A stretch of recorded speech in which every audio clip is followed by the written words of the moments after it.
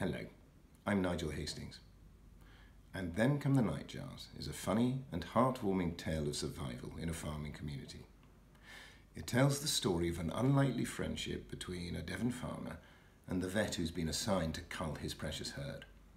I play the vet, Jeff.